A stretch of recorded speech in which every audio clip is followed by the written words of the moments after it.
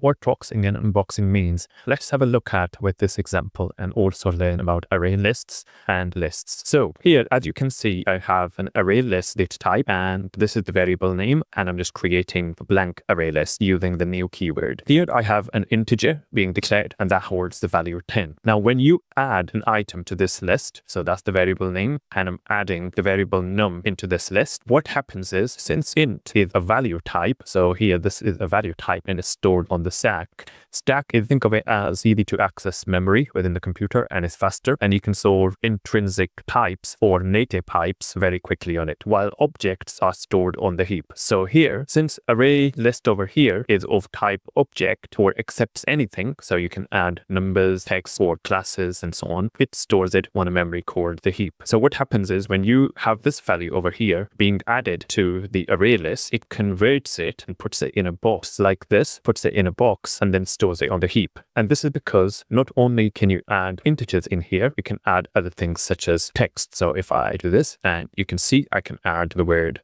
hello, and you can see the compiler has not complained and it says it's fine. There are no issues with this. This is because it boxes everything. So it boxes this number and it boxes the word hello and stores it on the heap rather than the stack. Heap, think of it as like over here, and stack, although it's smaller, it's over here. And how stack is spread is you've got different places like this on a stack, while heap is stored like this, and you've got various different objects. So you can have objects of different sizes and so on. So it can pretty much store anything. And here you can see when you have to then convert that back into an integer, you have to use a technique called unboxing. So it means converting the object data type back into an integer. And this is what causes more processing to happen. While here, so that's what is called an array list. But if you use a list here, list accepts generic data types. So basically it lets you use generics to say actually exactly what data you want. So in this instance, we've gone this list 2 needs to contain integer lists only. So here again, we're adding the value 10, and then you see when we convert it back, there is no longer any need to do this conversion. So you don't need to do this over here, and you basically assign the value to an integer without converting. And here, as you can see, when I try and add the word hello, I get an error, whereas here I didn't get an error because array list accepts any data type. So that's why it's stored on the heap as an object, while list over here is not stored as an object. It actually stores the integer values. So here you can see the error we are getting cannot convert from string to int. This is because we only accept integers here. So if I run this program, and as you can see, we get the value in both, but this is more expensive because you have to convert an object back into an integer, while with a list using generics and int, you don't need to do the conversion, and it is faster.